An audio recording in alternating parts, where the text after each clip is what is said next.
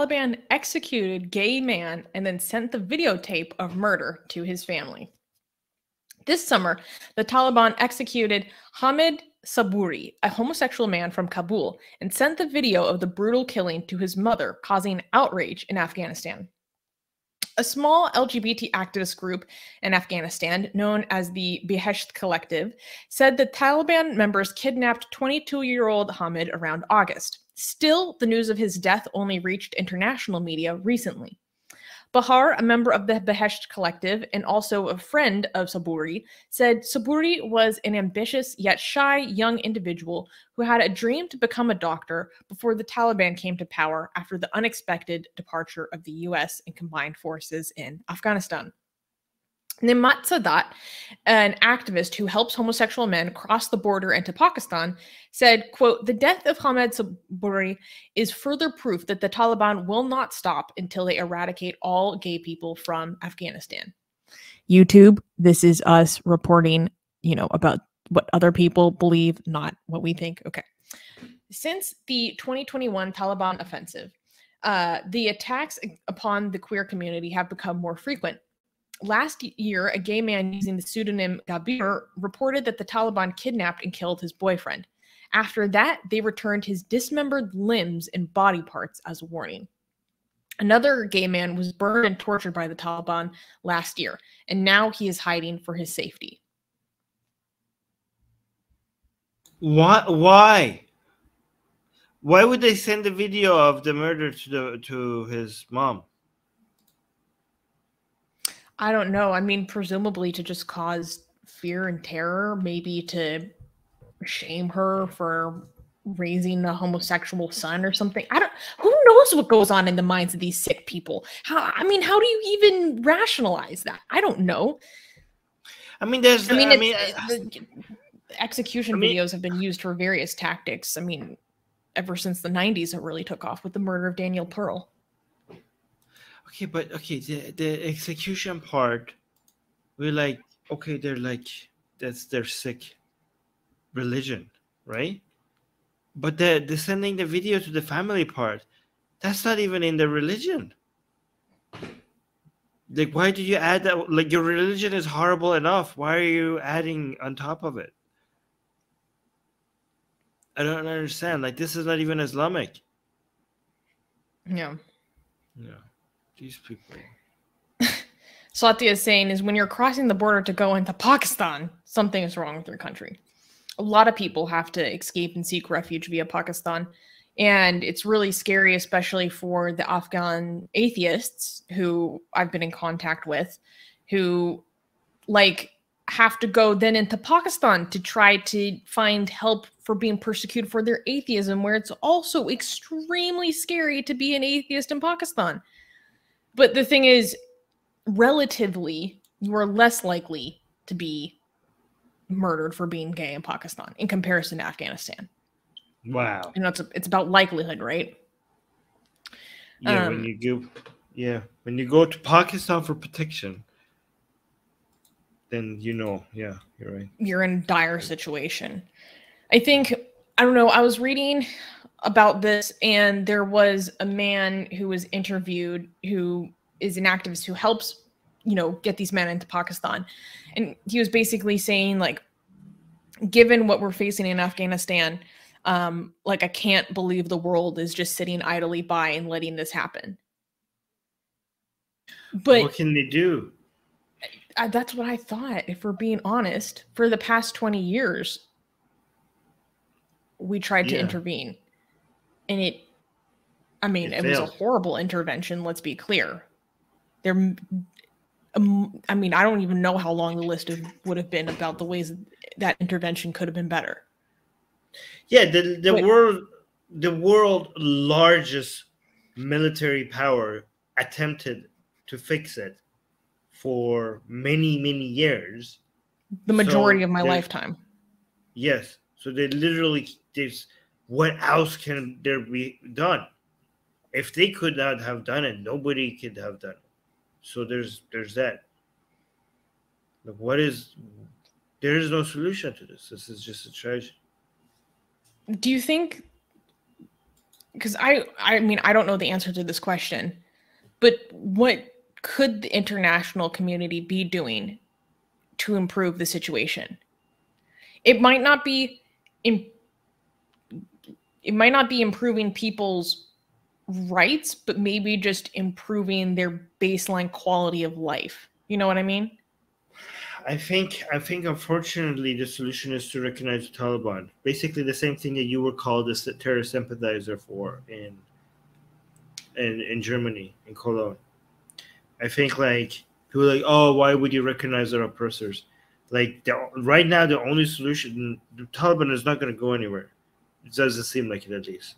The only solution is to get trade going so that maybe economic development at some point will get, maybe not now, maybe 50 years from now, your countries will come something a little bit better, right? It requires trade. It requires money flowing in.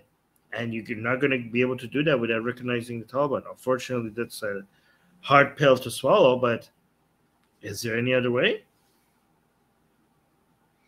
I don't know.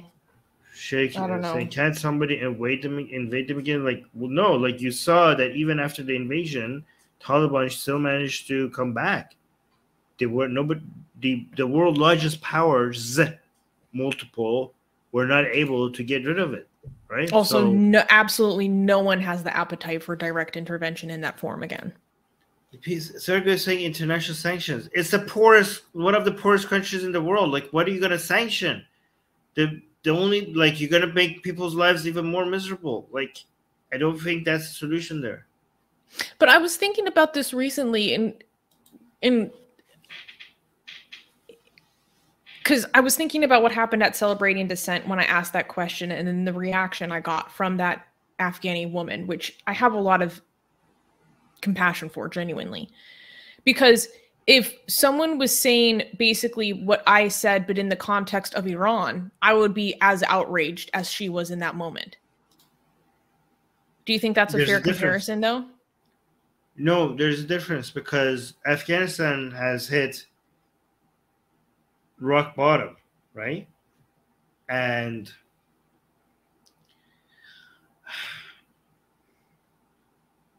we have tried other ways. Do you know what I mean? We have tried everything out. We tried like military intervention. We have tried, like, you can't sanction your way out of a country that is already, there's not much else there to lose.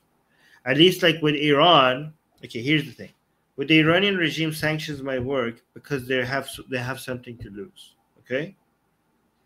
With the Taliban, we're so close to rock bottom that there's not much to lose other than Taliban's power. You know, the Taliban's position. Like, they do not respond to sanctions. They do not care. With the Iranian government, sanctions might threaten their position and power. So their foreign assets. Yeah, because there's a lot of expense. So with the Iranian regime, maintaining power is very expensive. You know, because they don't have the ideological grip on people that they used to have. So they need to pay people to be able to oppress people. And without the financial support, without the financial machine that they have under their control, they will lose grip over the people. With the Taliban, these people are living in cave, like they don't have the same expenses when it came to. They managed to maintain a resistance against the United States with very little resources, right? So there's no, oh, we're gonna take money away from you so that maybe you disappear. They're not gonna go anywhere. It was already been tried. That's so crazy. I have a friend who was a medical student in Pakistan, and he said that it was crazy how much when he was doing his residency, the Talibs would come in and receive the best, most expensive medical treatment, but he said they smelled like homeless people. Like their hygiene was absolutely abhorrent. It was, I don't know, that was fascinating to me. I was like, holy crap, you had to medically treat Talibs. Oh my God. Are there any comments that you want to highlight? These saying Western influence ever made it past the big cities? Yes, yes. Yeah, and that's another difference between Afghanistan and Iran.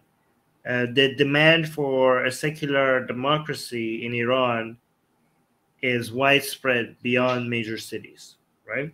So not supporting the Iranian regime financially has a higher chance in eventually maybe getting in place a secular democracy, because that's what the people want. In Afghanistan, there's people want Islam. I know you might get a different impression by looking at university women from Kabul. They're like, no, we don't want this. This is like we've been taken hostage. But let's just be honest. Like Afghanistan as a whole, most people, they do want Islam to rule over them. So that's why sanctions will not.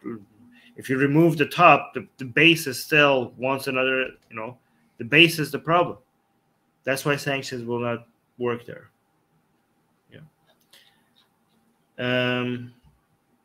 Yeah. Okay.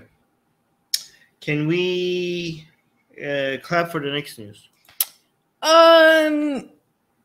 This is another wild story about crazy superstitions. I don't know if we should clap because like bad things did happen to these people.